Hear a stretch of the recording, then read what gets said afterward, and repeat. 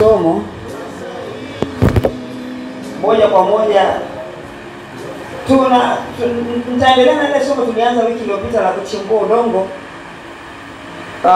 Kuna vitu ambavyo nataka tuvimalizie, na neema Mungu ikitosha tukamaliza leo, basi tutakuwa huru kwa ajili ya maandalizi ya prayer study. Kama tutamaliza leo, basi na Jumapili ijayo tutaendelea ili kuweza kumalizia. Bwana Yesu asifiwe sana. Somo la ukombozi tutakuja kulianza baada ya semina yetu. Haleluya. Sababu ndiona nisianze alafu kesho kutu tuna break kusikia tena habari zingine, afadhali tuliache hivyo hivyo mpaka tutakapofika tumemaliza.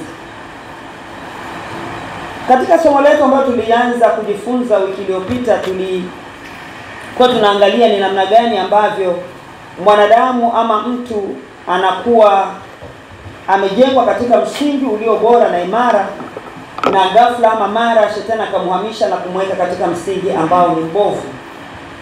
Na watu wengi wanakulia katika misingi mibovu bila wao kujua. Inategemea ni ulikuwa na umri gani wakati unawekwa kwenye msingi huo mbovu. Kuna watu wengine wakiokoka tu, yani anaokoka hapa ghafla saa hiyo hiyo anahamishwa, anawekwa kwenye msingi mbovu. Kwa hiyo mtu anakuwa akiwa kwenye msingi mbovu, lakini yeye bila kujijua. Hiyo ilitaka kunikumba hata mimi katika ile wiki ya kwanza. Watu wengi watatoa uthibitisho na sijaelewa ilikuwa ni kwa sababu gani.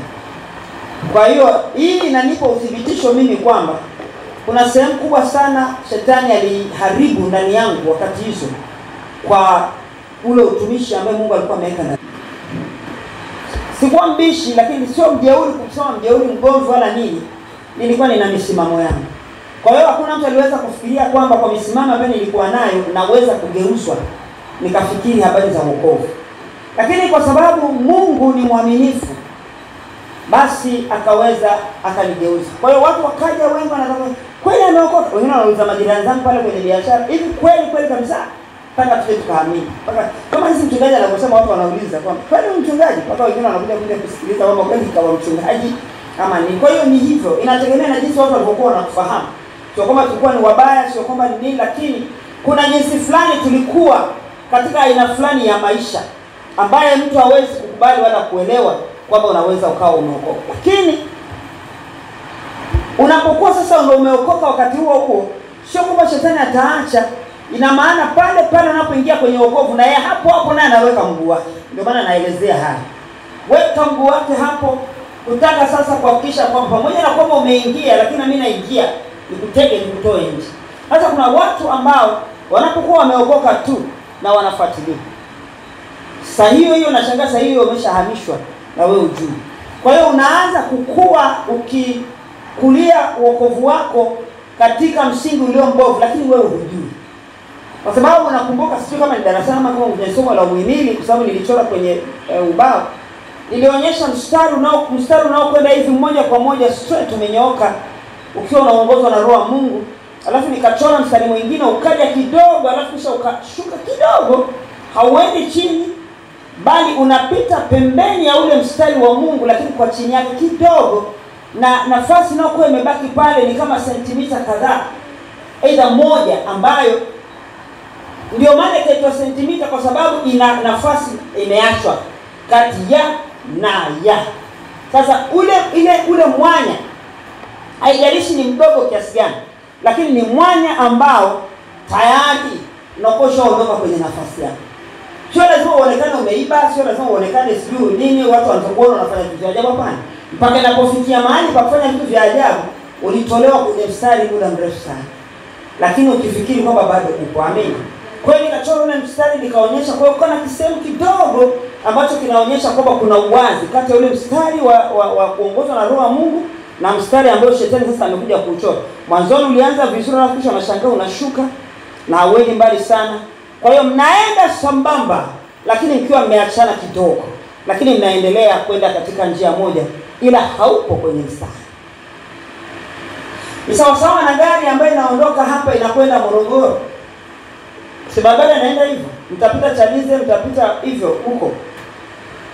Alafu gari inaendeshwa kwenye hiyo barabara ni alami, si barabara imetengenezwa kwa ajili ya magari kupita. Alafu driver mwingine ameondoka hapo mara ghafla apiti tena pale kwenye barabara, akatoka nje kidogo ya barabara kisha akaanza kuelekea. Sasa nje ya barabara kuna vitu vingi. Utakutana na miti, utakutana na manyumba, utakutana na vitu, watu wakitembea na miguu. Utakutana na vitu vingi ambavyo vinakuwa kizuizi. Vinasababisha ule mwendo wako ambao ungeendesha ile gari kwenye barabara ya lami na spidi ambayo ungeenda nayo haiwi tena hivi. Unaona? Kwa nini? Kwa sababu ya eneo unalopita.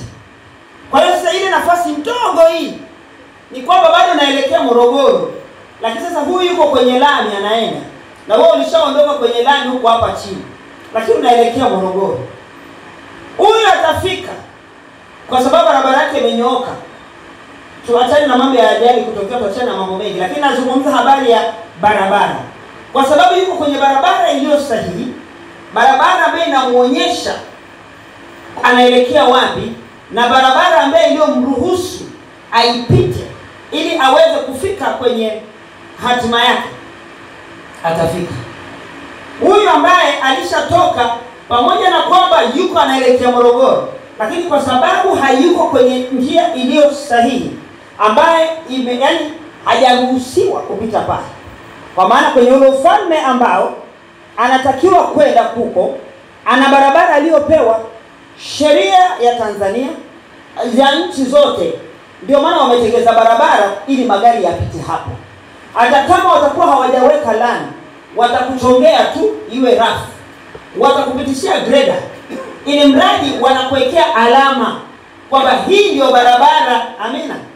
Hawaachaji hivyo kwamba kuwepo na miti, alafu ndio waanze kuweka alama za barabarani kwa katikati ya miti na makorokoro mengine yote. Haujui hata kwenda kuna korongo, hujui unakokwenda kuna madimbwi, hujui unakokwenda kuna mito, hujui unakokwenda kuna nini. Sasa wametengeneza vile, na unapokwenda kama unafika mahali kuna daraja, alama ya daraja utaiona. Kama kuna chochote kilichoko mbele utaiona. Mahali ambapo wanyama wanapita watakuwekea alama. Amin. Mahali kuna hoteli, labda ni safari ndefu na unataka kwenda una safari ndefu labda unataka kwenda kujisaidia, wanakuwekea alama. Utaona kialama cha mtu kalala hapo, kitanda amejifunika na shuka, wanakuonyesha kuna hoteli hapo. So kuna alama ambazo wanakuwekea kwa sababu ile ni barabara ambayo iliyotengenezwa rasmi kwa ajili yetu sisi, ama kwa ajili ya gari inayoendeshwa kuelekea huko inapokwenda iweze kupita mahali hapo. Na kama unaenda ukate kona uende Moshi, ukifika mahali unapotakiwa kukata kona, utaikuta barabara pia imechongwa, imekukatishia kona na kibao kikiwa pale. Amina. Si ndio hivyo tunavyokaa hapa duniani? Yote haya wameyatoa katika ulimwengu wa roho. Kwa sababu hizo ndizo mambo ambayo shetani huwa anafanya. Sasa kwa sababu sisi hatujui kinachoendelea katika ulimwengu wa roho ni kitu gani, unakuta mtu ameokoka leo, hajamaliza masaa 24 ashaondolewa kwenye mstari. Lakini yeye hajui. Maana asifiwe sana. Hajui kwa sababu gani? Anaona anaenda vile vile, anaona anaenda kanisani, anaona anaomba, anaona sio anafanya nini na mambo mengine mengi ambayo unaweza kuyafanya ukiwa umeokoka. Lakini hiyo haikupi dalili ama haikutengenezei uhakika ya kwamba uko kwenye njia iliyo sahihi. Bwana Yesu asifiwe sana. Haikutengenezei uhakika wala haikupi uhakika kwamba uko katika njia iliyo sahihi. Kwa maana yake ni kweli unaelekea Morogoro, ndio maana unaimba pambio, si ndio? Sasa niseme Morogoro ni mbinguni. Ni kweli unaelekea kwenye njia hiyo kwa sababu ndio maana unaimba pambio. Ni kweli unaelekea kwenye njia hiyo ndio maana unaomba. Ni kweli unaelekea njia hiyo ndio maana unakuja kwenye ibada unasikiliza mafundisho. Lakini swali liko hapa, je, unapita kwenye barabara gani? Kama ni barabara ile ambayo uliokuwa umetakiwa upite, uliotengenezewa kwamba hii ndio barabara utakayopita, ama tayari ushaanza kukata kona kwenye majumba ya watu, unapita kwenye nyumba za watu. Ukitoka kwenye mstari ule ambao unaopita, ambao unatakiwa kupita, simeonyesha kuna kalama kidogo hapa ambacho huwezi kugundua, lakini umetoka nje ya mstari. Unapotoka nje ya mstari, utakuta nyumba za watu, utafika kwenye mitaa ambayo hakuna njia. Aidha unagonga nyumba za watu ama unasimama. Utasimama. Je, utakuwa na safari hapa ama una safari? Ni aidha ukisimama utatafakari, uanze kurudi na kutafuta njia iko wapi ili uweze kuendelea. Kwa hayo ndio yale maisha ambayo tunakuwa nayo, ambayo mtu anakuwa amejengwa katika msingi ulio bora na imara baada ya wokovu kuokoka. Lakini immediately anapokuwa ameokoka, shetani hachezi mbali. Hapo hapo anakukamata tu. Akishakukatisha kona na ukakubali, basi anakaa anatulia kukutengenezea bomu la kuja kukulipua huko mbele. Wakati wewe unatembea ukijua kwamba mimi naenda Morogoro, umeiona njia bado iko vizuri, hujakutana na miti, hujakutana na misitu, hujakutana na makorokoro mengine, unaona bado naenda. Kwa sababu ziko njia zingine ambazo unatoka kwenye mstari, lakini bado unaweza kwenda. Lakini hautaenda ukafika Morogoro kwa njia hiyo. Amina. Kwa sababu utafika mahali utakwama kutokana na yale utakao kukutana nayo mahali pale. Ama utaenda utafika mahali ukutane na mto. Na ukikutana na mto unavukaje sasa? Wenzako waliopita kwenye barabara ile wamejengewa daraja juu. Amina. Wakatengenezewa daraja ili wapite hapo juu. Wewe ambao uliyetoka nje ya barabara hiyo hauna daraja, unapitia wapi? Kwa hiyo ndio pa kusimama na kutafakari na kuanza kurudi kuitafuta njia. Ndio maana Biblia inasema kwamba weka alama. Uweke alama ya njia. Maana siku itakukuta ya kukukuta. Na Bwana alisema hivyo kwa sababu anajua ya kwamba shetani anawatoa watu. Kwa hiyo usitafute uzinzi, usitafute wizi, usitafute mambo mengine. Tafuta kwamba je, niko katika ile njia iliyo sahihi? Ili nijue kwamba naelekea nakoelekea. Na uhakika wa njia iliyo sahihi sitaupata kwa njia nyingine yoyote isipokuwa kwa uhakikisho wa Roho Mtakatifu. Yeye ndiye atakayenihakikishia kwamba uko kwenye right path, kwenye track nzuri. Bwana Yesu asifiwe sana. Sio kwa jinsi ninavyojisikia mimi, na sio kwa jinsi ninavyoona kwamba naomba sana, na sio kwa jinsi ninavyosikia kwamba ninahubiri, na sio kwa jinsi ambavyo mimi watu wanaweza wakasema nini juu yangu. Wanaweza wakanisifu na wakaona kwamba kuna mwanzano hii siko tena hapo. Bwana Yesu asifiwe sana. Shetani ashaniondoa akaniweka kule pembeni. Mpaka inapofika mtu anapokuja sasa ndo labda ameanguka kwenye hizo dhambi ambazo zinajulikana, basi huyo mtu na Roho Mtakatifu alishachokaga, kwa hiyo alimwacha tu. Kwa sababu akaanza, alipofika akakuta hakuna njia, akaanza kukata vichochoro akitafuta njia yeye. Kwa hiyo katika kukata vichochoro ndivyo anavyoendelea kwenda mbali na eneo ambalo ungerudi na kupita katika njia sahihi. Kwa hiyo wako watu ambao wako namna hiyo katika wokovu. Kwa hiyo najaribu kueleza kuhusiana na hiyo misingi miwili, kwamba msingi unapojengwa kwayo hakikisha unatembea katika msingi huu. Na tutaangalia, ndio nataka tuangalie leo hapa. Uweze kujenga msingi wa kujenga nyumba. Hapa nikalaza msingi wangu hapa, alafu tofali nikaja nikazijengea huku pembeni nusu. Hiyo nyumba haiwezi simama. Si ndio? Haiwezi simama. Msingi unalala. Tena ndio maana msingi unalala ili ile tofali la juu lisimame. Kwa hiyo msingi mimi ndio jenga hapa, tofali langu lazima lisimame hapa, tena kwa vipimo. Kwa kitu gani? Kwa vipimo. Maana yake ni kwamba Roho Mtakatifu anavyo vipimo vyake vya namna gani ambavyo wewe unatakiwa kwenda. Na hiyo ndio maana ya kwamba ukienda katika barabara za kawaida, kila mahali utakuta kuna alama inakwambia spidi gani uende nayo. Kuna mahali utafika unaambiwa spidi 30. Na ukikutwa na traffic unatembea spidi 50, 31 tu wanakukamata. Yaani ukiongeza moja tu labda kuhurumia, lakini wanakukamata. Kwa nini? Kwa sababu pale mahali mpaka wakaandika utembee spidi 30, wanaijua hatari iliyoko katika eneo lile. Yamkini ni eneo ambalo wanyama wanavuka ovyo. Yamkini ni eneo ambalo pana utelezi. Yamkini kuna maeneo ambayo wanakupatia zile alama za namna gani wewe. Kuna eneo ama maeneo ambayo utakuta alama wamekuchorea, unaweza overtake. Yaani unaweza ukakata ukampita gari ukaenda mbele. Na kuna maeneo wanakuchorea kwamba uruhusiwi kufanya hivi. Wanakuchorea kabisa na gari mbili zikiwa zinapishana hivi, alafu anakuwekea X nyekundu kwamba huruhusiwi kupishana. Kwa nini wametengeza vile? Kwa sababu wanaijua hatari iliyoko hapo. Amina. Sasa wao kutoka unapata kama huyo ambaye mwenye basi alikuja akagonga akaua watu hapa kwenye daraja, hauruhusiwi kuovertake. Lakini wao kwa sababu wamejifanya, kwa sababu wana mabasi makubwa, kwa hiyo wanafikiri kwamba naweza tu kwenda. Haya anatokea vup na mtu wa pikipiki yuko hapa. Na kuna daraja. Mtu wa pikipiki anakimbilia wapi huko? Hamna.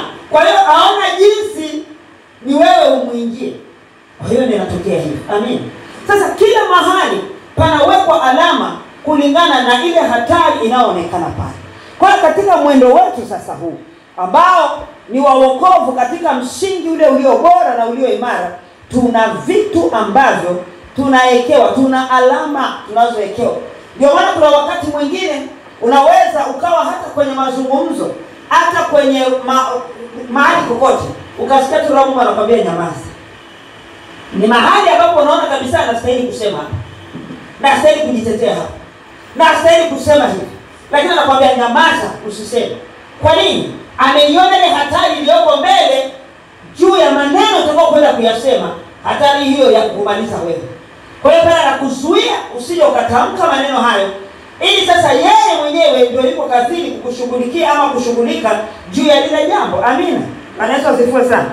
Lakini sisi tunapokuwa tumeshahamishwa sasa, nikisema kuhamishwa katika huo msingi ulio bora na msingi ulio imara, na kuanza kupitishwa katika msingi ulio mbovu, umeokoka bado, lakini huko ndani yako una maamuzi yako. Sasa yale maamuzi yako, sisema tusio na maamuzi yetu, yaani kwamba ninachotaka ndicho ninachofanya. Sasa ile sasa ni tayari kwamba kuna aliye kuondoa katika ule mstari wa unyenyekevu, wa kupondeka, wa kuongozwa, wa kushauriwa, wa kufundishwa, wa kusaidiwa na mambo mengine ambapo faraja imo ndani haya. Haijalishi hata kama yale utakayokuwa unayaona ukipita katika njia hiyo yataonekana ni magumu kiasi gani, lakini akishasema nyamaza, nyamaza. Lakini kama ushatoka pale katika kile kisentimita, nafasi ya sentimita moja ambayo ni ndogo sana, hata ukijaribu kuichorea hapo hivi kwenye futi, kalamu zinaweza zikagusana, lakini kimahesabu ni sentimita kwa sentimita. Na kwa sababu ni sentimita kwa sentimita, Mungu anaiona ile sentimita na ule uwazi. Japo wewe kalamu kwa sababu ina wino mnene, ina mdomo mnene, imeshindwa kuacha ile nafasi. Bwana Yesu asifiwe sana. Kwa hiyo katika hali ya namna hiyo, wewe unapopita sasa pale ambapo ni chini, alafu unasema hapana Bwana, kwa nini waseme hivi? Kwa nini walifanya hivi? Kwa nini nikwenda vile? Kwa nini kashuka hapa? Kwa nini kaenda vile? Haiwezekani Bwana, hii ni haki yangu. Ukaona maswali yako mengi. Bwana, hii ni haki, na mimi najua kabisa nitashinda hapa. Kwa sababu na ni kweli ni haki yako. Lakini yeye Roho Mungu ameshaiona hatari iliyoko kule mbele. Kwa nini? Ndio kama wakati mimi nilipoambiwa nisamehe. Nilikuwa na kesi, nikawa mimi ndio nilianzisha hiyo kesi. Nikasema hii kesi lazima niimalize. Na kweli nikapata haki yangu. Haki ya nini? Kesi nikashinda. Hukumu ikatolewa dhidi ya mshtakiwa wangu. Anatakiwa nilipe kile ambacho alikuwa anatakiwa kunilipa. Sasa kile anatakiwa kunilipa, kumbe Roho Mungu alishaiona hatari kwangu mimi iliyoko mbele. Ndio akaniambia, wewe toa hii kesi ilete kwenye mahakama ya mbinguni. Akaniambia duniani hakuna haki. Kasema haiwezekani. Mimi kesi kuu ishatoka. Yeye anaiona hatari kule mbele. Hamjaona watu wana kesi, hamjaona watu mtu anauawa, alafu watu hawachukui kitu kule nyumbani. Hamjaona kitu gani hiyo? Watu wanakuja usiku, wanavunja hata kama ni mchana, wanaingia, wanampiga mtu kisu ama wanamdunga mtu nini, wanampiga risasi, wanaondoka wanaenda zao. Sasa hao watu walikuwa wana shida gani? Sasa hizo ndio hizo hatari ambazo Roho Mungu anaziona kule mbele. Kwa ni kweli umeshinda kesi mathalan. Kweli umeshinda kesi na yule mtu anatakiwa kunini hukumu. Sasa inakuwaje? Tukamalize huyu mtu. Unatengenezwa mazingira ya kuuawa. Sasa Roho Mtakatifu amekiona kile kifo ambacho wewe ukiona, wewe unafurahia ile hatima ambayo umeiona kibinadamu. Lakini kwa sababu hakuna haki hapa duniani, ama hata kama ndio kesi kama bado inaendelea mahakamani, bado mahakimu wanahongwa. Sio kila mtu aliyeko magereza alifanya makosa. Asilimia kubwa hawana makosa. Lakini kwa sababu ya kupinduliwa vitu, kutokana na haki kutokuwepo hapa duniani ama haki kukosekana hapa duniani, wamejikuta magereza. Bwana Yesu asifiwe sana. Jana nilikuwa nasikia ushuhuda mmoja, nilikuwa Kigamboni, nimeshinda kwa nimerudi saa 5 usiku saa ngapi. Mama mmoja nikaonyeshwa nyumba ya mama mmoja. Pale nikasema jamani, hapo mahali ni kwa nani? Ndio nikapewa historia. Yaani ile historia nilibaki na uchungu na maumivu. Kama huyu hapa ni kwa mama mmoja alikuwa anajenga nyumba yake. Alikuwa na hela sana. Amejenga nyumba sasa ndio alikuwa anamalizia. Amezungusha ukuta. Huo ukuta ni mkubwa kwa sababu nilianza kuuliza ni kiwanda cha nini kwa sababu ukuta ulikuwa mkubwa. Wakaniambia nyumbani kwa mtu. Sasa kwa mtu kukaa hapa mbona pakubwa sana? Yaani ndio ule ukuta ndio wakaniambia. Huyu mama ameenda benki kwenda kuchukua pesa. Kuja kufanya hizo finishing zake. Sasa ameenda, amechukua pesa benki. Amekuja kuingia ndani ya gari. Hata hawajageuza gari. No, waligeuza gari waliondoka. Kumbe watu waliofuatilia. Sasa swali, wale watu walijuaje na walijulia wapi na kule benki wakawasimamisha. Waliwasimamisha ndio wakamwambia tunaomba hizo hela tuzochukua benki. Mama akakataa. Zilikuwa ni hela nyingi. Akakataa. Mume wake amekaa hapo pembeni. Sasa Mungu anamtumia mume wake sasa. Anamwambia wapi hizo hela? Mama akasema hapana. Wapi? Kukatokea ubishano sasa kati ya mume na mke. Mama akasema sitoe hela. Wanamwambia toe hela, anasema toe hela ni pestole iko hapa. Alivyosema mara mbili mara tatu atoe hela, wakampiga risasi. Sasa walimpiga risasi kama ya chenga vile, sio ya kumuua, lakini kama ya kumtishia ikaingia. Amepigwa risasi na pesa zikaenda. Sasa afadhali angewapa kabaki na uhai, pesa si unatafuta. Amen. Kwa hiyo pesa zikaenda. Mume wake hawakumpiga. Kwa nini? Kwa sababu waliona mume wake alikuwa anawatetea wao. Kwa hiyo wakasema huyu tumwache. Huyu alikuwa anajifanya mbishi. Kwa hiyo wakamwacha, wakamkimbiza hospitali. Hospitali amepona, amerudi nyumbani, amekaa siku wiki mbili, wiki ya tatu ameanza kuumwa kufa. Amekufa. Sasa alichokuwa anakitetea hakukipata. Alikuwa anataka kumaliza nyumba yake alale ndani, hakulala, nyumba imebaki kwa nini gofu. Sasa unaona roho Mungu alikuwa anasema na mume wake kwa ajili ya usalama wa maisha ya yule mama. Kwa sababu hata kesho kutwa, hata kama ilikuwa ni hela zote na mabilioni nilikuwa nazo, wacha wachukue, lakini uhai wangu kibaki, taendelea kupata zingine. Si hizo ndio zitafuta kwani nilizaliwa nazo. So ni vitu kama hivyo. Kwa hiyo Roho Mtakatifu anakuwa anajua kule mwisho kukoje. Kwa hiyo unapotakiwa kutembea katika njia hiyo iliyo sahihi, ni kwa sababu ziko alama zimeshawekwa kwa ajili ya kutahadharisha wewe. Mahali kuna upepo mkali watakuchorea hapo. Kama Same wanakuwa kabisa unaona upepo mkali, punguza mwendo. Ukijifanya wewe unaenda spidi sana, kuna upepo wa kimbunga, kuna eneo pale na upepo wa kimbunga. Baya sana unapeleka magari mengi sana. Gari yako inarushwa, yaani inainuliwa juu. Maana hiyo sifo sana. Sasa maisha yetu katika msingi ule ulio bora na msingi ulio imara, una kanuni na una vitu ambavyo ninapopita katika njia hiyo vile vitu vitakuwepo kwangu. Kwa sababu gani? Zile alama zote ambazo zinazowekwa kule barabarani ni kwa ajili ya usalama wa yule mpitaji wa barabara ile, sio kwa ajili ya yule aliyeweka. Alama zile zote zilizoko pale kwa ajili yetu sisi madereva na kwa ajili ya watu wa miguu. Ndio maana wanaweka na nini wanaita zebra crossing, mahali pa kuvuka. Ndio maana wanaweka mpaka na traffic lights kwamba nani apite kwanza nani asipite kwanza. Mimi nashangaa hata hapa kwa nini hawajaweka traffic lights. Maana hapa mahali hapa pamekaa vibaya. Ni mahali ambapo atachukua damu nyingi sana. Shetani akipafungulia macho hivi, ajali nyingi sana zitatokea pale. Lakini tunafunga kwa jina la Yesu Kristo. Amen.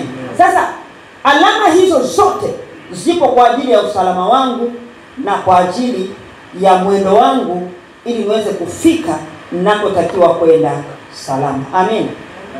Sasa tuliona jinsi ambavyo tuliona yale ambayo Bwana Yesu alifanya ama yale ambayo alikuwa yanamhusu Mungu kuyafanya na maeneo yake ya yeye kutenda na maeneo yetu ya sisi kutenda. Tuliona wiki iliyopita. Tuliona jinsi ambavyo aliwatoa wana wa Israeli kutoka Misri. Tukaona hiyo ilikuwa ni kazi ya Mungu. Lakini akawaambia mkiingia katika ile nchi ya ahadi, hapo nyinyi ndio kazi yenu kuwafukuza wale watu.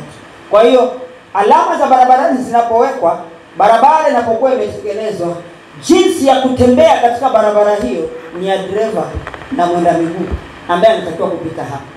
Sio kwamba ni Mungu, sio kwamba serikali itakuja ama matrafiki watawekwa barabarani, kazi yao ni kuanza kukuelekeza sasa ukifika hapo mbele uende hivi. Sasa hapa uende hivi.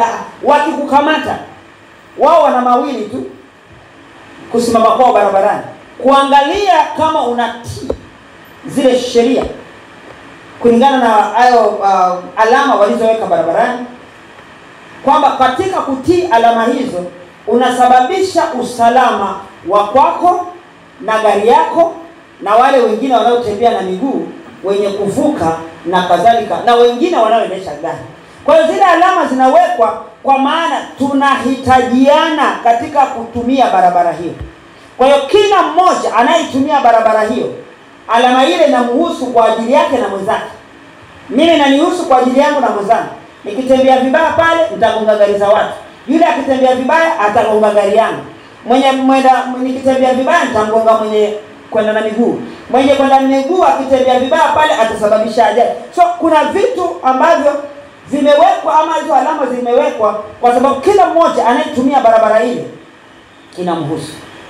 Sasa ukija ukiangalia katika ile alama ambayo nimewaonyesha kwamba ya sentimita, kwamba shetani anakuwa anapomtoa mtu akampitisha katika ile njia nyingine, ina maana kule hakuna alama za barabarani. Bwana Yesu asifiwe sana.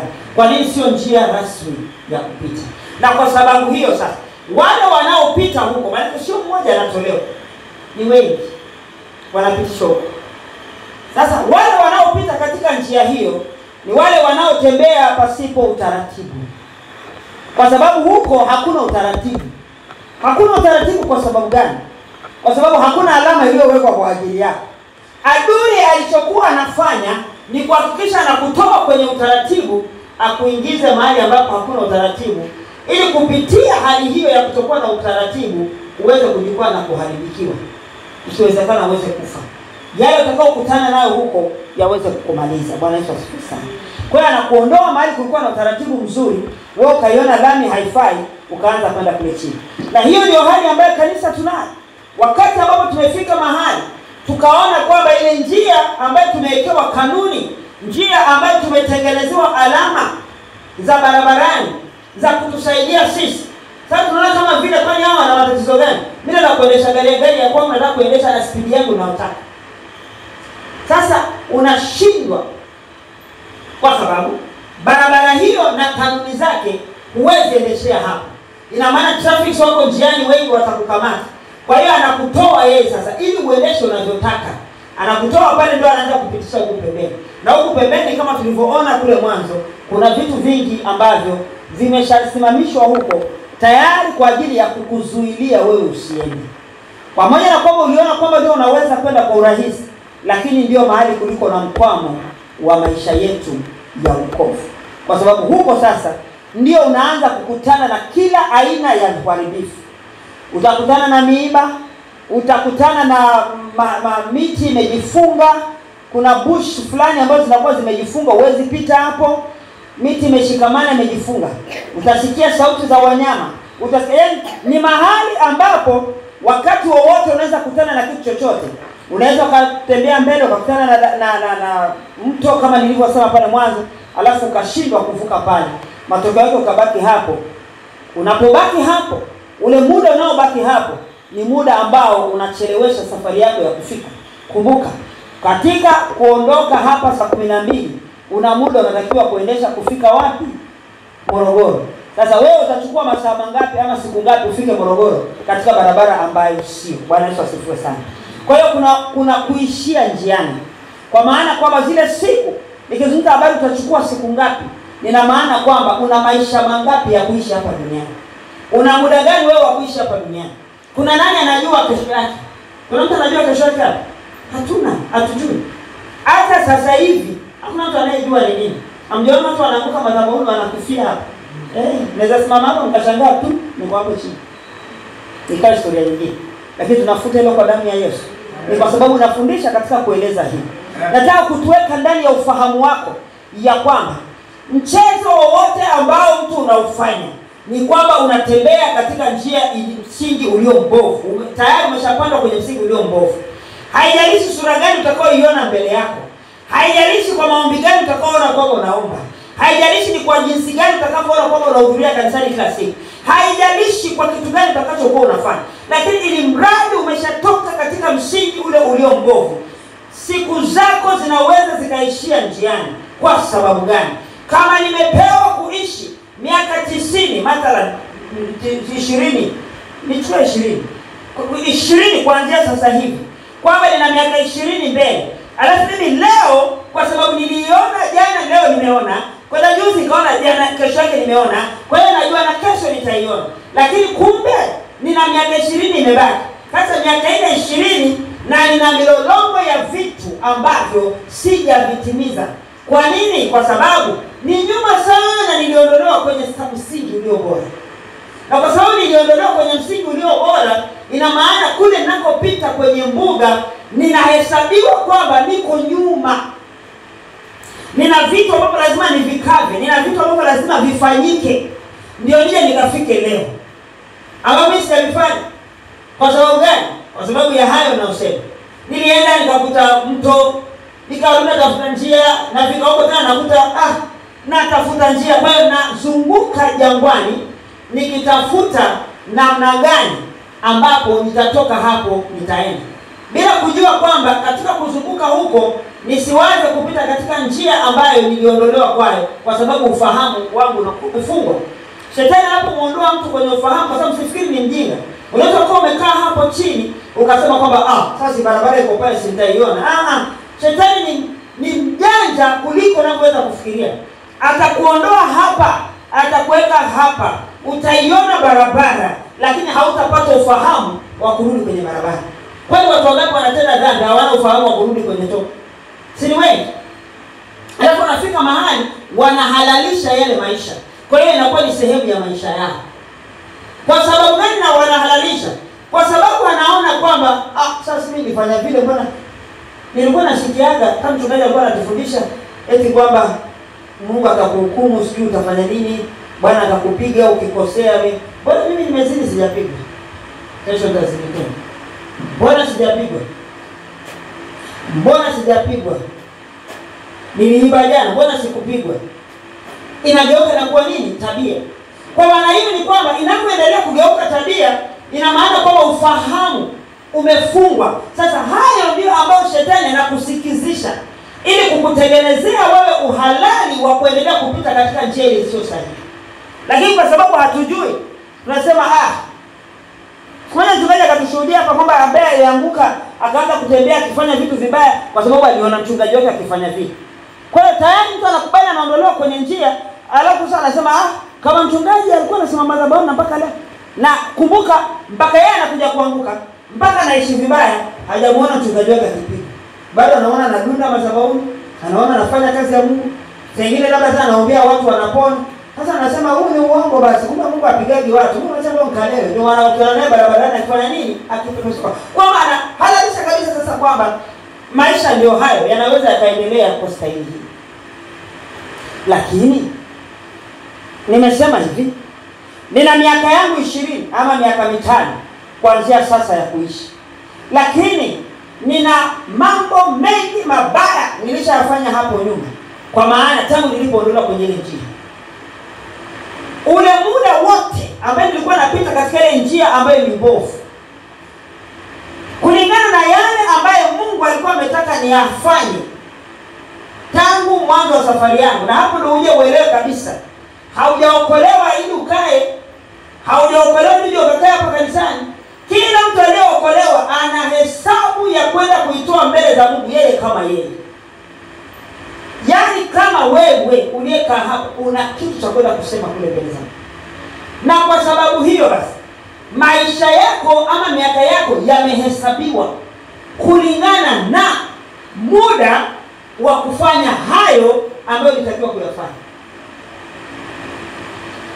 Sasa unakuta muda huo wote nimepita kule kwenye vichaka na nazurura kule kwenye vichaka. Inafika mpaka ile miaka inapita, yani inasogea, sasa natakiwa kuondoka duniani. Bado sifahamu nakuja kuondoka. Nikiwa bado nilikuwa nakuja kanisani, nikiwa bado nilikuwa naimba pambio, nilikuwa bado naomba, na hata kwenye mazishi yangu watasema alikuwa anampenda Mungu, alikuwa ni muombaji. Jamani alikuwa anampenda Mungu sana, alikuwa anapenda kuimbia Mungu. Jamani alikuwa anapenda Mungu sana, alikuwa hakosi kanisani. Lakini hakuna anayejua kwamba mimi nilikuwa natembea porini, nilikuwa sitembei kwenye barabara. Unaelewa hicho Kiswahili? Aliyekuwa anajua ya kwamba mimi nilikuwa natembea porini sio barabarani ni yule ambaye ni Roho Mtakatifu, ambaye ndio mwenye kukagua zile alama. Bwana sifiwe sana. Kwa sababu alikuwa haioni kwenye hiyo barabara. Nilikuwa sionekani kwenye hiyo barabara kabisa. Kwa hiyo inapofika, kwa mfano tumepewa neno hili. Naona hiyo imekuja niiweke tu hapa. Tumepewa neno hili ambalo tunatakiwa kuliishi, na wiki iliyopita nilisema pia. Tunatakiwa kuliishi na kulitendea kazi kulingana na kile nitakachokwenda kutoa hesabu kwenye maisha yangu mimi, na yale ambayo natakiwa niyatoe humu niyapeleke kwa watu wengine, ama niyatendee kazi kwa ajili ya utukufu wa Mungu katika miaka yangu niliyopewa kuishi hapa duniani. Sasa wakati Yesu anapokuja kuchukua kanisa, ama nimekufa, nimeondoka hapa duniani, nimeondoka, nimeenda, kitu kitakachonisimamisha mbele zake ni kile ambacho kilitoka hapa kikaingia ndani yangu, kikatendewa kazi, kinakuwa kimebeba uhai ndani yangu, kinazalisha uhai ndani yangu. Kwa hiyo nitakapoondoka hapa sasa, ndio hizo siku zimeisha, naondoka naenda, si ndio Roho Mungu ananipeleka? Nakumbuka nishawaambiaga hicho kwamba atufluku. Roho Mungu aliachwa hapa, yeye ndio ana kazi ya kutufikisha langoni, sio kuonekana akiwa amekushika mkono hivi katika roho, kama jinsi ambavyo anavyoishi na sisi, ama anavyotakiwa kuishi na sisi, na hatumuoni. Na kwa sababu hatumuoni, ndio maana watu wanamdharau. Na kwa sababu hiyo, kwa sababu aliachwa, mimi nikaokoka, akaingia ndani yangu ili akae na mimi. Ndio maana tunamuita ni omnipresent. Yaani yeye yuko mahali popote. Sote hapa tuko. Roho Mungu yuko ndani ya kila mtu kama mtu umekaa vizuri. Sasa huwezi kusema kwamba yuko kwangu peke yangu. Na wewe unaye kama umekaa vizuri. Ishi ni wewe ukae vizuri. Yeye yuko kila mahali. Aliyoko Marekani yuko naye. Aliyoko Kenya yuko naye. Aliyoko sio hapo Bishandege yuko naye. Yuko kila mtu. Sasa anakaa ndani yetu, anaishi na sisi. Yeye ndio driver wa kutuendesha. Niliwaambia siku moja wakati kwa najiendesha mwenyewe. Mimi nasema na nyinyi leo. Nikaonyesha niko kwenye gari ile na sukani mbili. Moja iko kule mbele ndio driver, alafu nyingine iko hapa. Sasa nasema gari ni gari ya sampuli gani? Kumbe ndio bwana alikuwa anasema na mimi, ondoa usukani wa pili. Kwa sababu Roho Mungu, yani gari lako wewe linatakiwa liendeshwe na usukani huu mmoja tu, ambaye driver wako ni Roho Mtakatifu. Lakini sasa ziko mbili, maana mimi nilikuwa nashindana naye sana. Nashindana naye. Akitaka tuende hivi, gari mimi usukani na yeye kashika usukani. Yeye anakata kona hivi na mimi nakata kona hivi. Kuna gari itaenda mahali hapo, inasimama. Kwa hiyo gari yangu ikawa ilipaki. Mimi sijui. Miaka na miaka gari imepaki kwa sababu ya ushindani. Ndio naonyeshwa sasa. Niachane na hiyo kitu. Yaani ni release, nijiachilie kwamba Roho Mtakatifu ndio aweze kuniendesha. Kwa sababu yeye ndiye ananipitisha katika njia ile ambayo ndio sahihi, kwa maana barabara ile ambayo yeye anajua zile alama. Ikifika mahali pa kupunguza mwendo, atapunguza mwendo. Utamsikia ndani yako. Ikifika mahali pa kwenda speed, anakuambia kimbia. Ikifika wakati wa kusimama, anakuambia simama. Bwana Yesu asifiwe sana. Ikifika wakati wa chochote kulingana na alama za barabarani, atakueleza. Kwa sababu yeye ndio yupo katika safari hiyo sasa. Ndio anaelekea Morogoro yako, ndio mbinguni, ndio yupo kwa ajili ya kukufikisha. Sikiliza, hata tuacha hapa, wala hatutamwacha hapa, kwa maana ya kwamba akaenda ndani yangu, alafu siku mimi naondoka nimekufa, asema utajua mwenyewe, utajua wewe utashika njia gani ufike kule mbinguni. Nani ndio aliyefunga macho? Napita wapi ndio nifike mbinguni? Hapana. Kazi hiyo ni ya kwake. Kwa sababu aliachwa kwa ajili yetu. Na kazi hiyo ni ya kwake. Yeye ndio anayekwenda kunikabidhi pale. Kwa sababu yeye ndio amebeba ile kopi ambayo tuliipoteza sisi, hati yake, hati ya original yetu. Yeye ndio kaibeba ile kopi. Na ile kopi yeye ndio anakwenda kututhibitisha. Hata ingia na wewe kule ndani, akakae na wewe. Maana hajamaliza kazi huku duniani, bali yeye atakuthibitisha kwamba huyu nilimwendesha mimi katika barabara ile. Amina. Mimi ndio nilimwendesha na nimemfikisha hapa. Haleluya. Maana katika safari hiyo kukwepa hizo zote ajali na makorokoro yote, umefika mahali pa kusimama, kuna zebra crossing, ulisimama. Wakati alikuongoza akikwambia usifanye hivi, ulimsikiliza? Wakati alikwambia fanya hivi, ulimsikiliza? Na akanena kwa yeye ndio anakwenda kudhibitisha hilo. Kwa mimi wakati namuendesha alikuwa msikivu. Mimi wakati namuendesha nilikuwa nikimwambia simama na simama. Na hata wakati nilikuwa namtaka asimame kwa masaa 12 alisimama. Hakuniambia sasa bora tumekaa sana hapa. Tunafahamu wana Israeli walivyoendesha. Wingu liliwaendesha mchana. Nguzo ya moto iliwaendesha usiku. Sio kama Mungu aliwatoa Misri, alafu akawaacha akasema sasa nyinyi nendeni tu. Hapana, alienda nao. Na sisi sio kama tunaingia kwenye wokovu, alafu watu tu tuzuruzuru. Hapana, tuko naye ambaye anatupeleka katika safari hii. Haleluya. Kwa hiyo Roho Mtakatifu anatupeleka. Na wale walikuwa hivyo. Na walipopelekwa na safari ile, Mungu ni wa ajabu sana. Hichi kitu nasema na wewe leo, natamani ungeweza kukielewa.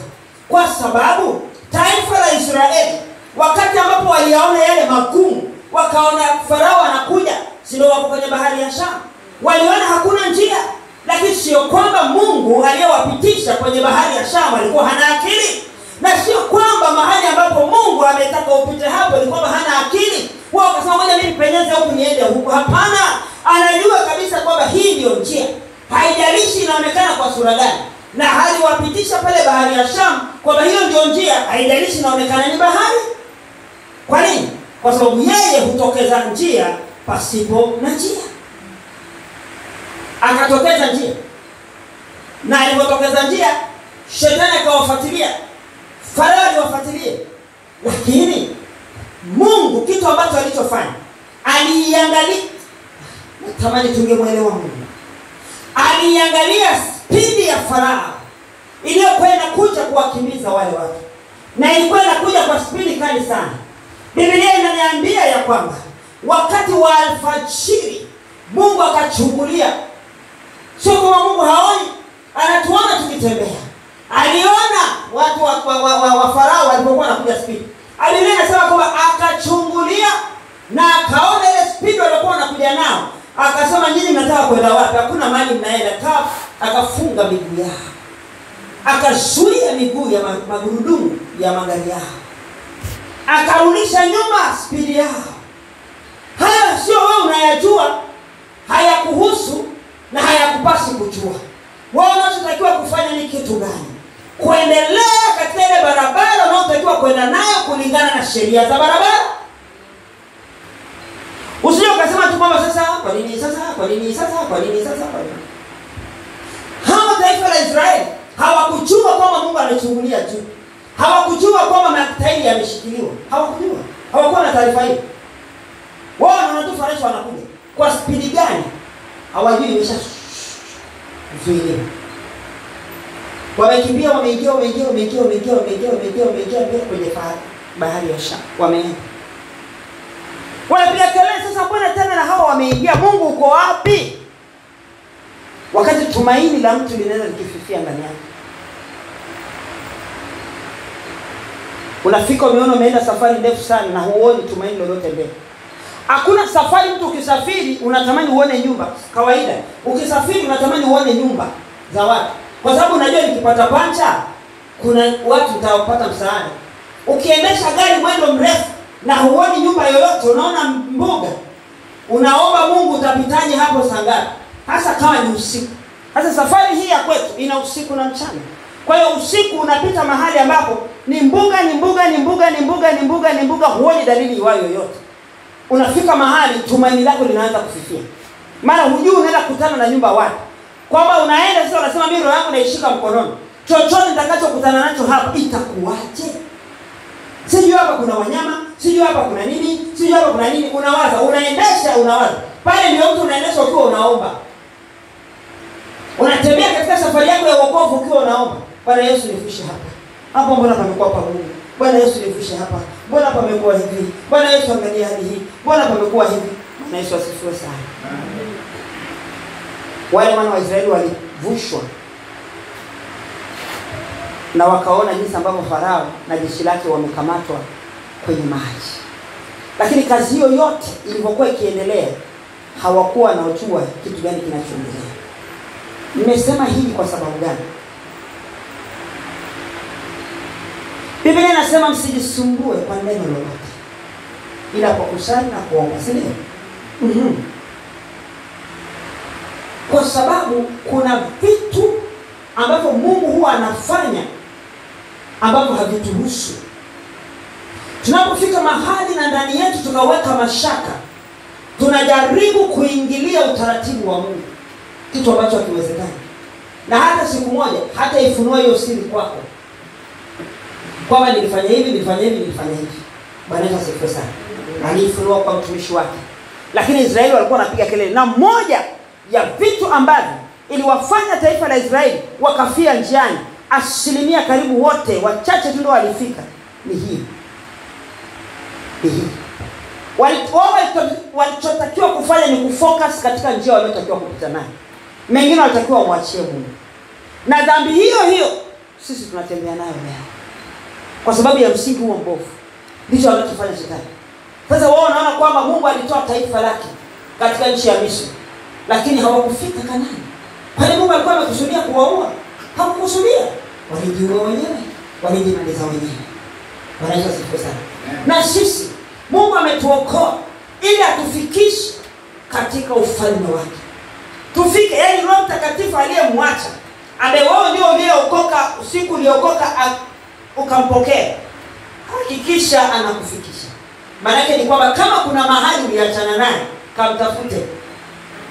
kamtafute.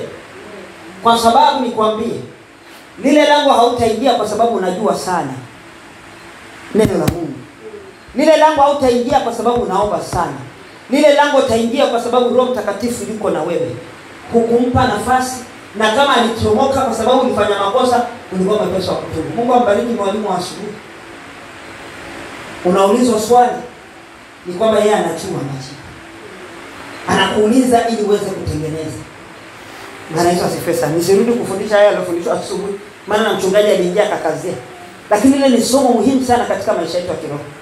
Kwamba sisi tusije tukafika mahali tukafikiri kwamba kwa sababu najua, na hiyo ni dhambi ambayo inatafuna kanisa leo.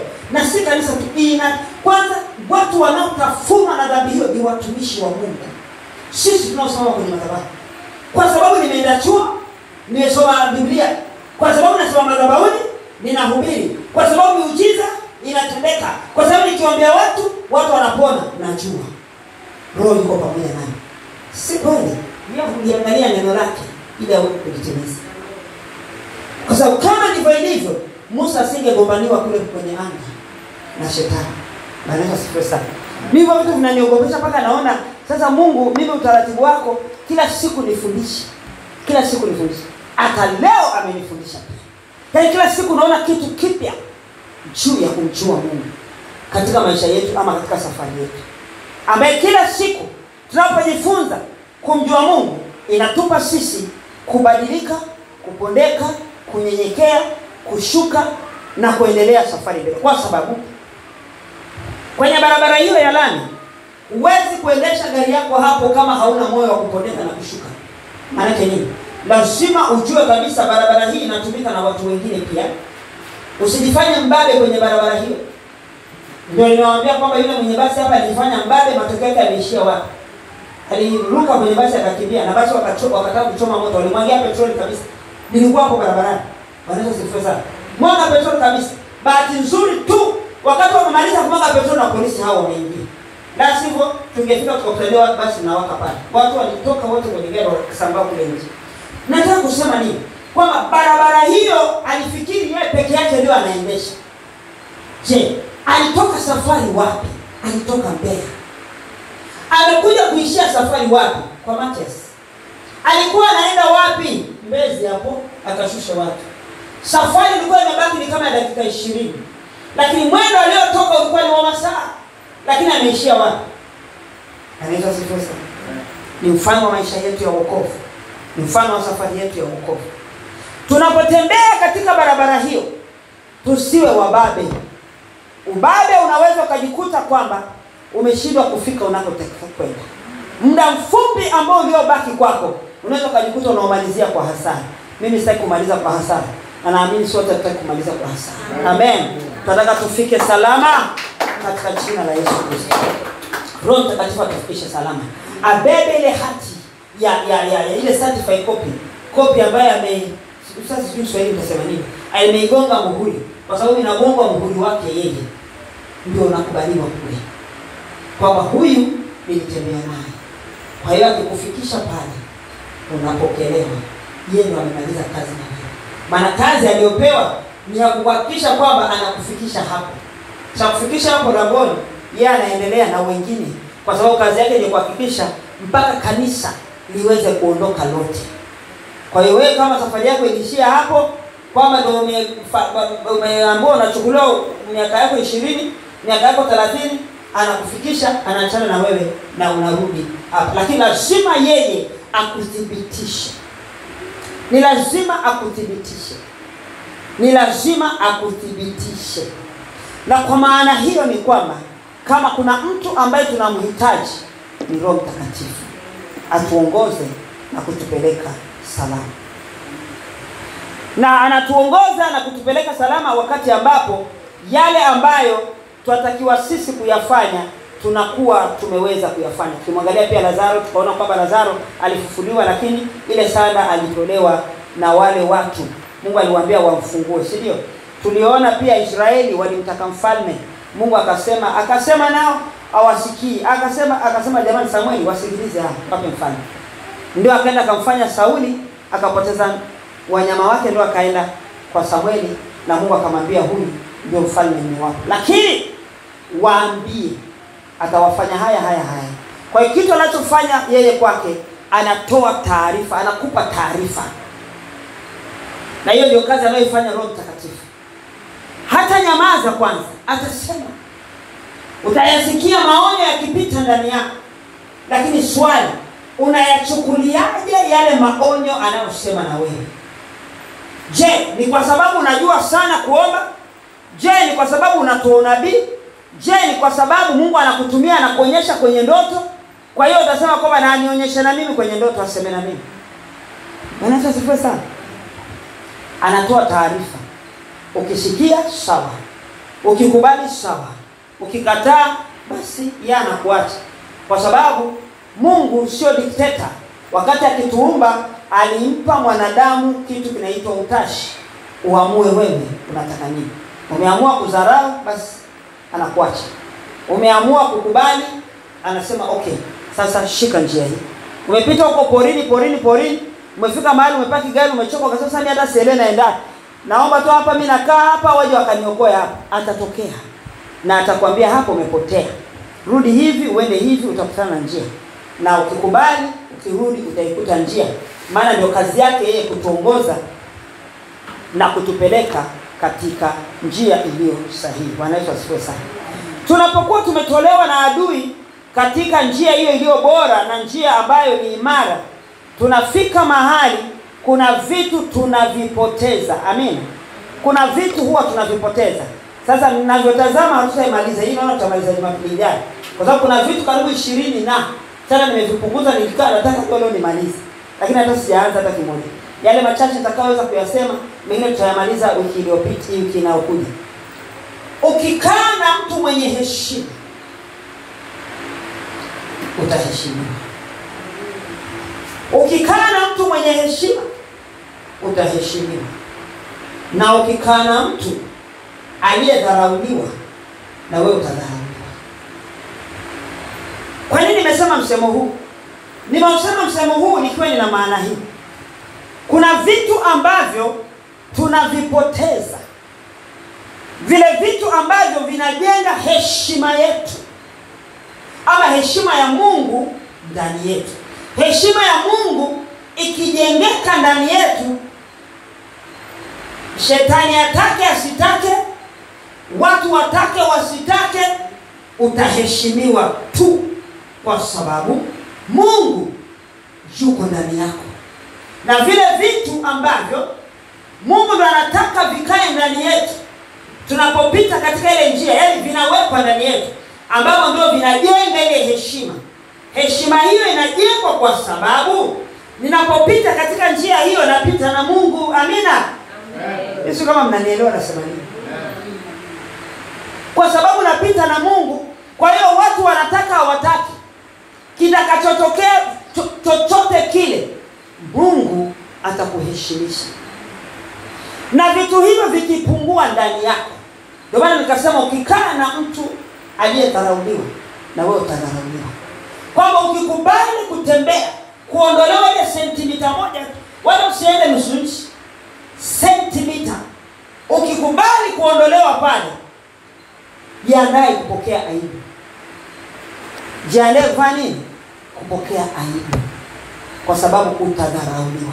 Kwa sababu nimetembea katika huo mkono ambao tumeusema.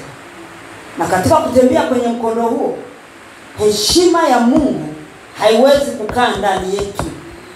Na kama heshima ya Mungu haiwezi kukaa ndani yetu, mimi heshima nitaitoa wapi? Na heshima yangu inatokana na Mungu. Kuna mtu anaelewa? Kama ni utumishi wangu, ili niweze kuwa mtumishi mwenye heshima, anayeheshimiwa, a vessel of what? Sio kuwa mtumishi tu, mtumishi aliyebeba heshima ya kiungu ndani yake, ni lazima ukubali kutembea na Mungu katika hiyo njia. Na kutembea na Mungu ndio kumkubali Roho Mtakatifu sasa kuongoze katika njia hiyo. Kwa hiyo unapotembea naye katika njia hiyo, kuna vile vitu sasa vinakuwa ndani yako. Sasa niseme tu, kama nitasema kimoja ama viwili basi itatosha kwa leo. Msingi mbovu unapokuwa umepandwa ndani ya mtu, msingi mbovu unapokuwa umepandwa ndani ya mtu ama ndani ya watu, kwa njia ya, ziko njia nyingi actually zinasababisha msingi mbovu unapandwa ndani ya watu. Msingi mbovu unapokuwa umepandwa ndani ya watu ama ya mtu kupitia mafundisho potofu na mambo mengineyo, kuna siku utakuja kuyavuna katika kutenda kwako. Yataingia. Yanapoingia yanaingia kama mbegu. Yakishakaa kule ndani, yataendelea kumwagiliwa maji. Kuna siku yatatokeza. Yataanza, ile mbegu itachanua. Litaanza lile, litapenya mpaka litatokea katika ulimwengu wa damu na nyama, utaliishi. Utaanza kuishi hivi. Kwa hiyo na maana ile mbegu imeanza kutenda. Kwa maana sasa wakati huo unapoishi hayo, ndio mavuno sasa. Unavuna kile ambacho ulichokipokea. Amen. Na unapofanya namna hiyo, unapokuwa namna hiyo, sasa hapo ndipo sasa unapoteza vitu ambavyo kama kanisa tunatakiwa kuwa nao. Kitu cha kwanza, andika. Kitu cha kwanza ambacho mtu anapoteza ni hofu ya Mungu. Hofu ya Mungu. Jamani, kama kuna tatizo tulilonalo katika kanisa leo, kanisa halina hofu ya Mungu kabisa. Kanisa limepoteza hofu ya Mungu ndani yake. Anasema katika Isaya 66 mstari ule wa 2, maana mkono wangu ndio ulifanya hivi vyote, vitu hivi vyote vikapata kutokea, asema Bwana. Lakini mtu huyu ndiye nitakayemwangalia, mtu aliye mnyonge, mwenye roho iliyopondeka, atetemekae asikiapo neno langu. Amen. Unapolisikia neno la Mungu, ndani yako unasikia nini? Kila siku tunahubiriwa, wachana sana hapo. Unasikia mahubiri hata kwenye redio. Mwasikia mahubiri kila mara, ukipita utasikia kanisa watu wanahubiri kama ile kanisa linahubiri kweli. Na hapa tunahubiriana kila siku. Lakini kila unapolisikia lile neno la Mungu, moyoni mwako kuna kitu gani kinasikika ama kinaonekana ndani yako? Je, lile neno kuna mahali linagusa ama ndio lishazoea? Kiasi ambacho hofu ya Mungu imeondoka ndani. Kwa hiyo akisikia anajua ni yale. Ni yale. Ndio maana mtu anaamua tu. Mimi nilipookoka ngoja niwaambie, hakuna kipindi kilikuwa kinanikosa. Na kwa taarifa yako, nina miaka sio chini ya 25 kwenye wokovu. Lakini notes zangu nilizoandika wakati hizo ninazo mpaka leo hapo ndani. Nasema nini? Nimehama, nikahama mpaka niko hapa. Lakini ile ni hazina yangu, sikuiruhusu ipotee. Vitege vyangu vilipotea, lakini nanunua vitege leo. Lakini ile hazina ikipotea, nitaitoa wapi tena? Nitaitoa wapi? Amen. Na ukija ukiangalia sasa neno nililolipokea wakati huo, leo nitafute kama utaliona. Au uliona? Au ulipata? Tulikuwa tunahubiriwa injili ya kweli. Tulikuwa tunafundishwa kweli. Unakaa kwenye kiti mpaka unasikia kama huku unawashwa, unataka kukimbia, utoka ukimbie. Yaani utoka ukimbie, uende ukatubu. Lakini mtu anakaa tu hivi. Wakitoka sana wataacha kuandika, wataweka kitabu pale wanakuambia maliza. Sisi tunamshia zetu. Wamezoea hofu ya Mungu inaondoka. Haipo. Hiyo ni dalili moja wapo. Kama hofu ya Mungu haiko ndani yako, kama neno la Mungu haligusi kitu ndani yako, kama ndani yako usikii kiu, ile sentimita moja tulikuwa tunajifunza hapa inakuhusu. Unaona unaelekea kwenye njia, lakini uko porini kwenye barabara isiyo rasmi. Bwana Yesu asifiwe sana. Ukiwa kwenye barabara iliyo rasmi, utakuwa mwangalifu. Na mahali ambapo utajikuta umepitia na kisha kuanza kukimbiza mbio, unasema nilikuwa nakimbiza, ngoja nirudishe mwendo pole, kwa sababu Roho Mtakatifu yupo. Amen. Kwa hiyo chochote ambacho kitakuwa kinaenda vibaya kwako, utasikia hofu ndani yako. Unaona hapana, sije nikagonga watu. Nikigonga watu ajali. Nimetoka Kigamboni jana nakuja usiku, mimi niko very rough barabarani, nakimbiza gari sana. Naenda Kigamboni kwa risali moja tu. Na jua namna gani kukwepa? Paka risali moja nafika mimi nimeingia Kigamboni. Lakini jana ni usiku, nilichukua masaa 5. Kutoka Kigamboni saa 1. Saa 12:30 nimefika hapa saa 5. So kama nikusijui kuendesha gari, nilikuwa makini kwa sababu ya wakati uliokuwa. Kanisa sasa. Wewe unakuwa makini kwa wakati gani? Sio kila wakati unaendesha rafu. Sio kila wakati. Kuendesha kwa mkote rafu. Nimepita barabara magari, ukikaa hivi mara pipi, wewe mama wanagonga tu kwa pipi, unashangaa tu gari imeshagongwa kwenye box. Wewe sogea huko. Mimi nasema pigeni kelele mkitaka nendeni. Mkitaka piteni juu yangu. Mimi nitapita hivi mpaka nifike nyumbani kwako. Nilikuwa makini kwa sababu ninayapenda maisha yangu, kwa sababu nina kazi ya kufanya kwa ajili ya Mungu. Nina nafasi ambayo naona kwamba lazima niitumie vizuri katika siku hizi.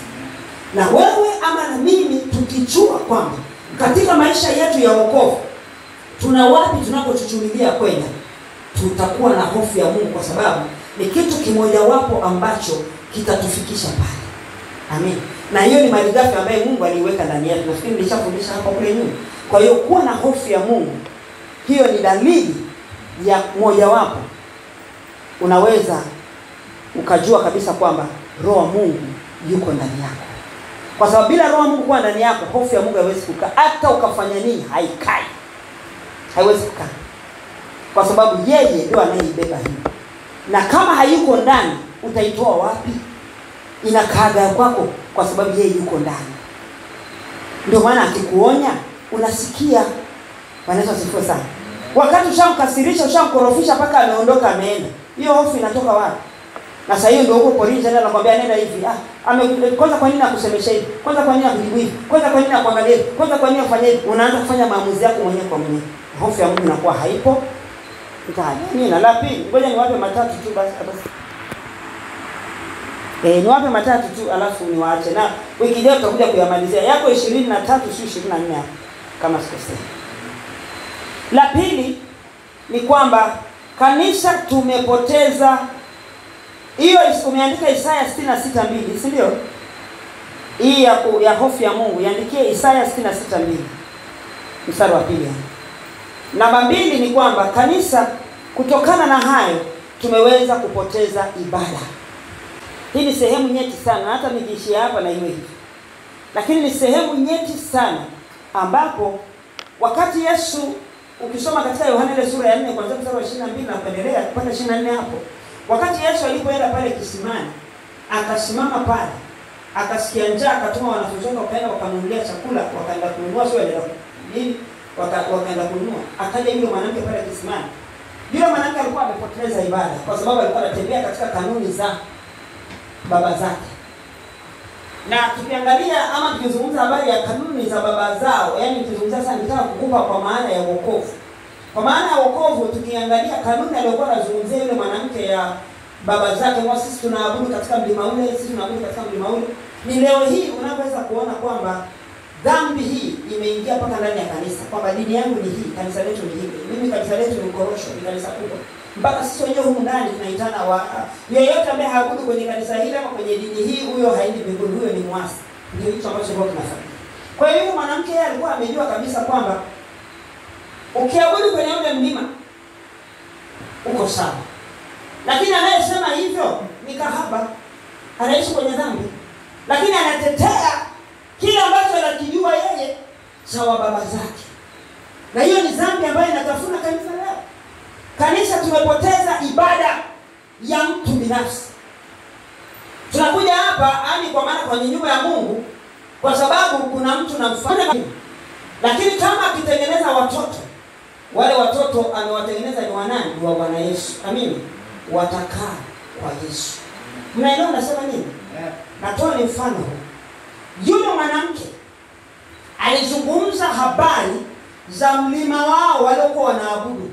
Kwa hiyo walitengenezewa mazingira ya kujua kwamba kwenye mlima ule ndio kuliko na Mungu. Lakini Yesu ndo akaja akamwambia akamweleza matabia zake, kumwambia kwamba pamoja na kwamba unaabudu kwenye mlima ule, lakini bado hauko sawa. Kwa maana yake ni kwamba mlima ule sio suluhisho ya maisha yako. Kuna kitu ambacho unakihitaji. Ndio mimi nimekileta kwako sasa. Unahitaji nini? Unahitaji uzima wa milele. Unahitaji wewe ni nabii, wewe ni nabii. Ndio pale mazungumzo yakaendelea. Yule mwanamke akagundua kitu ndani ya Yesu, akasahau mlima. Sasa leo worship, true worship, ibada katika roho na kweli, hiyo ambaye Yesu Kristo alikuwa akizungumza na mwanamke hapa Samaria, haipo ndani ya kanisa. Na nasema kwa ujasiri, haipo. Tumebaki kuwa na washirika wanaokuja kwa sababu wamejisajili wengine kwenye dini hiyo, kwamba sisi ni wa hapa, sisi ndio wa mlima huo kwa baba yetu Yakobo. Kwa hiyo ndio maana Yesu Kristo akamwambia kuna kitu umepungukiwa. Unapaswa uwe na ibada ya kweli ndani yako. Achana na mambo ya dini. Kabla hujaanza kuzungumza habari ya dhehebu. Ndio maana mimi nasema kwamba kuna watu tutakuwa hapa Oak Mission na tukikaa vibaya tutaenda jehanamu. Kukaa kwetu hapa lengo kubwa, mimi hapa nasimama, mchungaji anasimama, walimu wanasimama. Lengo kubwa ni kwamba kila kinachotoka ukipokea, ukitendee kazi. Amen. Kiwe sehemu ya kupeleka, kukusogeza hatua nyingine mbele kwenye safari yako ya pekee. Sasa ibada katika roho na kweli haipo. Na ndio maana watu wakiwa kanisani, watu wataonekana watakatifu. Waache watoke nje ya kanisa, ndio utajua kwamba wameokoka kama hawajaokoka. Maneno ya wanaozungumza mabaya, matendo wanaoyafanya mabaya, yanayofanyika kwa siri, tumefundisha usiku kwenye Sunday school, ni mabaya. Kwa nini? Kwa sababu kwanza tumeona ya kwanza hofu ya Mungu haipo. Na hofu ya Mungu inakuwepo ndani ya mtu kwa sababu roho ya Mungu yuko ndani. Na roho ya Mungu akiweko ndani, ibada ya kweli katika roho itakuwepo, itazaliwa. Amina. Itazaliwa. Lakini sasa kama hofu ya Mungu haipo, hakuna ibada itakayozaliwa ndani, ni maigizo yanayofanyika. Ndio wakati huo nilikuja kujifunza kujua hisia zinazoweza kudanganya kwamba ni Roho Mtakatifu. Hicho mimi kiliniogopesha. Nilitubu dhambi ya usanii wa ibada. Akaambia Bwana, mimi ni rehemu, nisamehe, nifundishe ibada. Ndio akaniweka mlimani. Kile kitabu nilikiandika nikiwa mlimani kwenye maombi. Ndio akanifundisha. Akaniambia kafundisha kanisa langu ibada katika roho na kweli. Lakini neema ya Mungu inatosha, kwa sababu tupo tunafundishana na tunajengana na tutafika. Nasema na wewe habari ya ibada. Ibada ni kwamba mahali ambapo utaweza kuugusa moyo wa Mungu na akaweka kituo ndani yako. hata ruhusu chochote ambacho hakitokani na yeye kiguse. Sio kama unaelewa? Wewe hata kama utajipeleka, yeye atakuja tu atazuia pale. Utaona tu vitu vingi. Utaona tu vitu vingi. Sasa mimi nilikuwa sijui zamani, naenda na sasa hivi nimejua. Kwa hiyo nimebaki hapa. Nimebeba utukufu. Amen. Lakini sasa kwa sababu ibada haiko ndani yako, huoni maana yake. Mwenye ibada ndani ya moyo wake anajua maana yake. Haleluya. Haleluya. Kwa hiyo nikisema habari za ufalme na tunza habari za ibada. Amen. Sio kazi rahisi kutunza mafuta. Kutunza mafuta unatakiwa kukaa sawa na ile safari tumesema. Barabara. Kushinda kukaa katika ile barabara unapoteza ibada. Kama wewe hauna ibada na Mungu, huwezi kusimama mbele ya madhabahu kusema unaingiza watu kwenye ibada. Unawapeleka wapi? Kwanza ibada iumbike ndani yako kwanza. Sasa nyinyi mnaosimama hapa, tafuteni ibada. Kama kuna kitu mnapaswa kuomba, tafuteni ibada katika roho na kweli. Msisimame kwenye madhabahu kwa sababu mnajua kuimba. Msisimame kwenye madhabahu kwa sababu ya mazoea. Itafuteni ibada. Alafu wewe imba sauti ya 10, wewe imba sauti ya 11, wewe imba sauti ya kwanza. Nyimbo itatoka na mafuta. Kanisa sifa sana. Unanielewa nasema nini? Basi roho Mungu anataka tujifunze hapa na tusimame. Bwana Yesu leo anafika wakati wa kututoa katika kufuta kumbukumbu ya mafundisho potofu na yale yote ambayo yameingia ndani yetu yakatutoa katika mstari. Kuna kitu tulikisikia, kuna kitu tuliona, tukakifuata, tukaondoka kwenye mstari. Tunatamani kuona wema wako ukitendeka ndani yetu. Tunatamani kuona ukuu wako ukitendeka ndani yetu. Wacha leo iwe siku hiyo Bwana. Kila tutakapotoka mahali hapa, kila mmoja akiondoka mahali hapa, akaondoka amebeba sura mpya ndani yake. Mioyo yetu ikapate kujaa wimbi la ibada. Tukafurike ndani ya mioyo yetu. Tukafurike kukuimbia wewe sifa. Na nyimbo mpya Bwana ukiziachilia ndani yetu. Tukafurike tukisema maneno mapya. Na roho wako akifurika ndani yetu kupitia yale ambayo anayaweka ndani yetu. Tukafurike tukitangaza ukuu wako katika utakatifu wako. Maneno yale ambayo yasiyofaa yasionekane ndani yetu. Kwa utukufu wako Baba, leo ni siku ya kufinyanga vinywa vyetu. Leo ni siku ya kufinyanga mioyo yetu. Ili mioyo yetu Bwana ikapate kusimama kwa haki mbele zako na kwa ujasiri. Nisema katika Waebrania ile sura yako ya 4 Bwana, kwamba kiti hicho cha rehema tupaswa kukiendea kwa ujasiri. Na itoshe kukiendea kwa hofu ya uoga. Na itoshe kukiendea kila siku tukikosa uhakika wa kukikaribia. Lakini leo Bwana, tujengee uhakika wa kukaribia kiti chako cha enzi, kiti chako cha rehema, mahali ambapo utukufu wako unakaa, mahali ambapo neno lako linakaa, mahali ambapo wema wako unakaa, mahali ambapo mamlaka yako yanakaa, mahali ambapo roho wako anakaa, mahali ambapo roho wako anaachilia hekima yako, mahali ambapo roho wako anaachilia mafuta. Haya mafuta leo Bwana yakaachiliwe kwetu. Ili Bwana kila mmoja atakayetoka mahali hapa akatoka kwa amebeba sura mpya. Na uone uwepo wako ninausikia. Ninaomba uwepo wako huo Bwana unapouachilia sasa, wacha ukamiminike katika kila nafsi ya kila mmoja aliyeko mahali hapa. Roho shakarama shanda baba. Hibo sakarama shanta. Robo sekerama santa la masaya. Libo sakarama shanda la masaya. Robo sekerama sakarama masaya. Robo soko ya mashendelelele. Libo sakarama shanda. Utukufu ni wako. Utukufu ni wako. Utukufu ni wako. Utukufu ni wako. Nasi tunatamani kukaa katika utukufu huu. Heshima ni zako.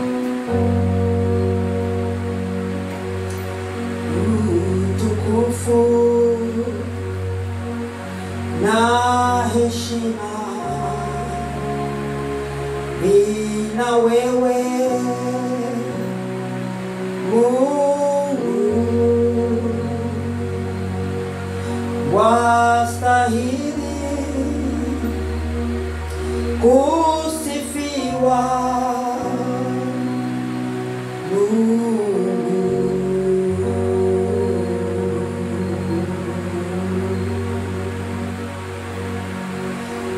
utukufu na heshima vina wewe Mungu, wastahili kusifiwa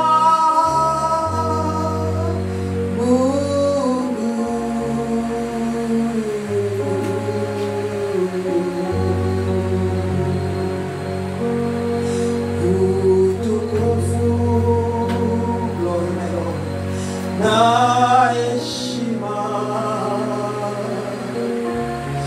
vina wewe Mungu,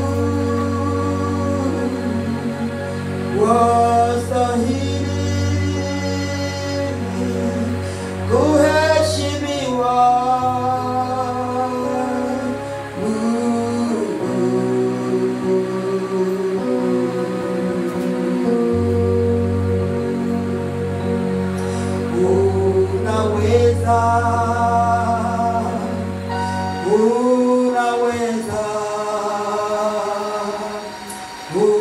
unaweza Yesu,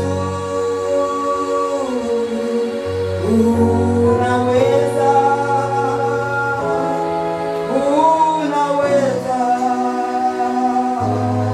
Yesu,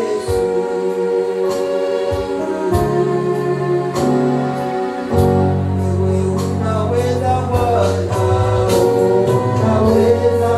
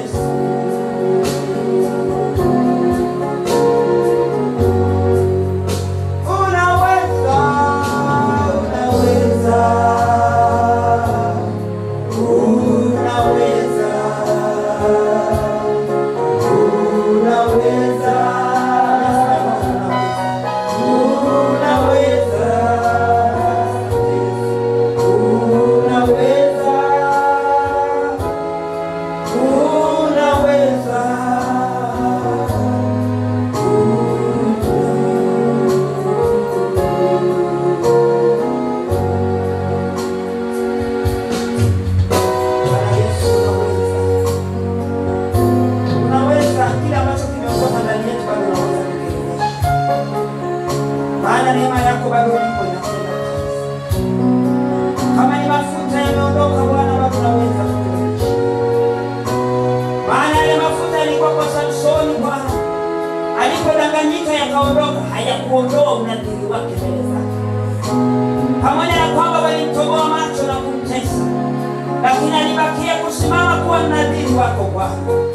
Ndiposa nywele zilipoanza kumea, nguvu uliyoweka ndani yake, mafuta yaliyokuwa ndani yake yaliendelea kujengeka tena, yaliendelea kukua tena.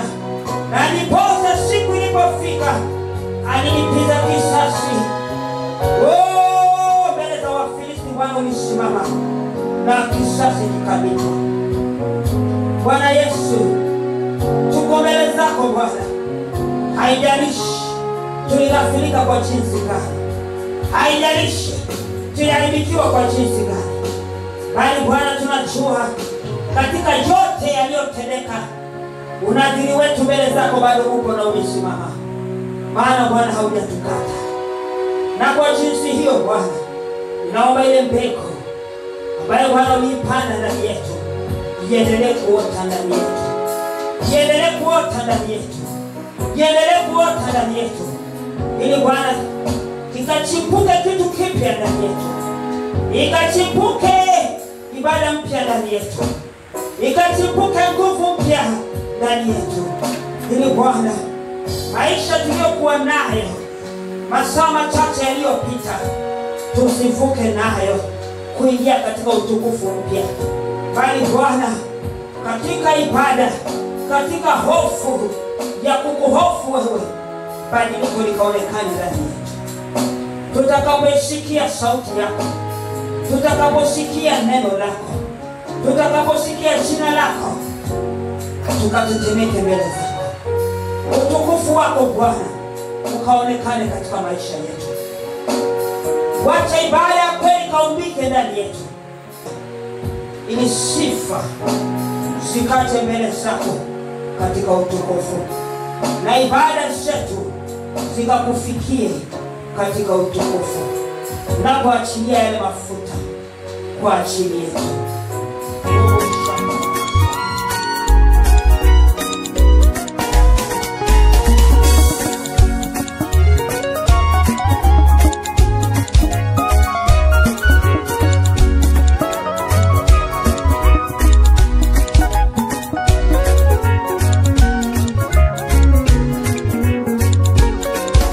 Ni ingiapo hemani mwako